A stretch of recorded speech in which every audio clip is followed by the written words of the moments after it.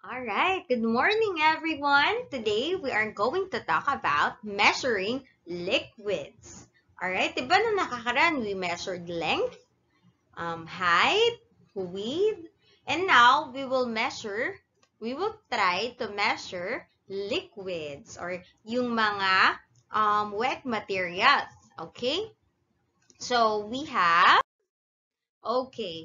water, one pitcher of water. Okay. Ang mailalagay daw po sa one pitcher ng water ay how many cups of water? 4 cups of water. Kapag sinalin natin yung 1, 2, 3, 4 cups of water, mapupuno po niya ang 1 pitcher. Alright. Another example. Okay, sa isang bottle ng medicine, alright, isang bottle ng medicine, makakakuha po tayo doon ng 7 teaspoon of medicine.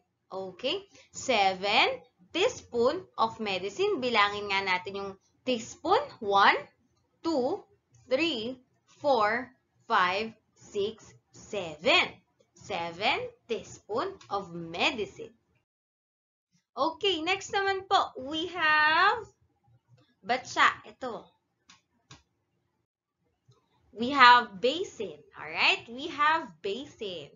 1 basin and then we have 6 dippers of water. Sa isang basin, pwede tayong makakuha ng 6 dippers or tabo ng water. Alright. Another example.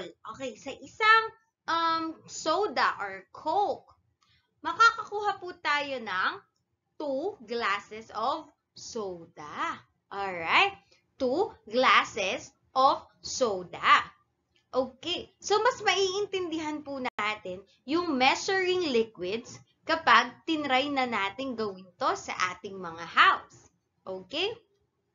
So, gagawin po natin, i-measure natin yung following na ibibigay ni teacher sa inyo para sa ating follow-up. Okay? Meron po tayong gagawin para sa ating follow-up.